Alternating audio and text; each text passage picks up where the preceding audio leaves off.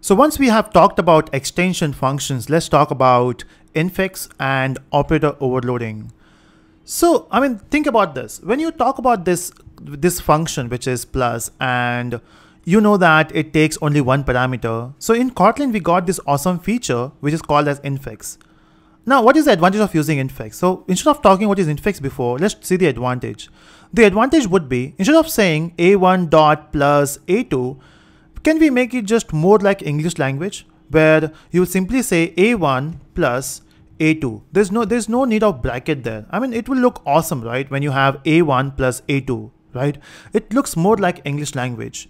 In fact, we have used this before as well. Now, if you remember, when we have talked about for loop, or when we talked about range, in range we were saying 10 down to 1. So when you wanted to go from 10 to 1, we said 10 down to 1. So that down to is also a infix function. Then we have one more. In for loop also we were saying I in some value, right? So that even that in is a infix function.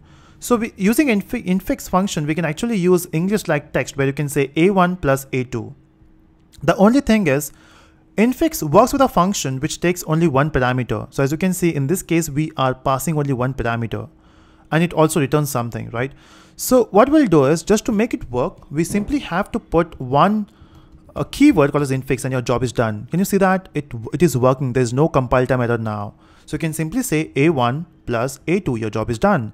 The only thing you have to do is you have to put infix in front of that. So this is infix function. You have to remember only one thing. Infix function takes only one parameter. Now if you run this code, and it should work. Yeah, can you see that it works? So instead of using dot and then bracket at the end, we can say a1 plus a2. It's that awesome, right? So this is infix function.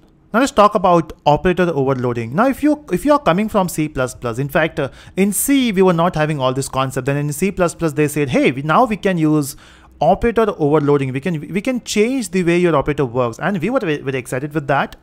And then in Java we don't have operator overloading, and to be honest, I used to love operator overloading, but not that much that we should include that in a project. Even if you love operator overloading in C++, I don't know how many of you actually implement that in a project scenario. And in Java also we have not missed operator overloading there. But then Kotlin says, okay, maybe you're not using operator overloading in the project, but we do provide those features in case if you need it. Because using operator overloading do create some issues in the project. You know, it increases the complexity of your software. But then it is good to have features, right? Now, how do you implement operator overloading here? Because see, when you say operators, it simply means that, you know, if you have well-defined types like integers, so when you say integer plus integer, it will give you integer. When you say string plus string, it will give you a combined string. But when it comes to a1 and a2, can I say plus in between? You can see this, it is giving you an error, right? Of course, you cannot use plus in between a1 and a2. How would your plus operator knows what to do, right? And that's why we use a concept of overloading. So we specify, hey plus, if you find yourself in between an alien object and an alien object, what you have to do is you just have to call this function plus. It's that simple. So whenever you see plus operator in between, you just have to call this function called as plus.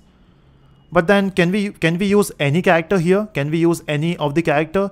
Not exactly. So Kotlin says there's a limited set of operators which we can use for operator overloading. Now how do we know that? So you can go to the official website of Kotlin, which is kotlin.org, and they do have their own documentation. I just love this documentation. In fact, I'm trying to create as many videos possible from this documentation. Not exactly, I'm following this tutorial here, but then, you know, I'm taking help of this, how to create extensions, how to use loops, how to use ranges. So I've used some of these examples here. So in this, they have a concept called as operator overloading, where they are talking about different operators which are supported. Example, they support unary operators where you can use plus, minus, then exclamation, which is not. And even if you are using plus here, it will get converted into unary plus.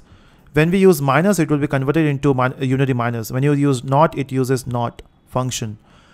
Same goes with this one, increment, decrement. When you say plus, plus, it goes for increment method. When you go say minus, minus, it goes for decrement method. And list goes on. Now, then we have binary operators where you have plus.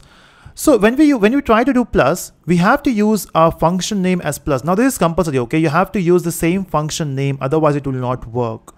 So in this example, we'll be looking at only plus here. You can try it out. You can go with minus, you can go with times, which is multiplication, you can go with division, you can go with remainder. And in fact, you can see that we have used this one before as well, right? So this is range, in fact. So this is range. Okay, so let's go back. And yeah, there's one more update. So if you want to go for mod, you should be using rem, which is for reminder, not mod, because mod is, they have deprecated mod. So again, you can use mod, but then not, it is not recommended. So let me just go back. Oh, they also have index thing, okay? They also provide bracket as the operator overloading. We can use this. Okay, let me just go back to my code and let's see what we can do here. So whenever you have plus, so this plus will call this plus, right? But it should work, right? We have seen that on the page. But then just to define that this plus works with the operator, it is not an individual function here. We have to use a keyword called as operator. The moment you do that, it will be treated, oh, what's that? Yeah, so the moment you do that, it will be treated as an operator. So whenever you say plus, it will call this plus. If you want to go for minus, you have to define minus. That's how it works. Let me just run this code. And it does work, right? So that's how you use infix function, and that's how you use operator overloading. Just to recap, infix function takes only one parameter. That's what you have to remember. And you have to define infix keyword there.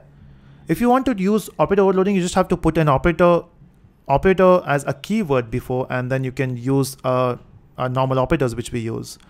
So that's it everyone. I hope you like this videos. I'm expecting that you are sharing my videos with your friends, and do subscribe for further videos.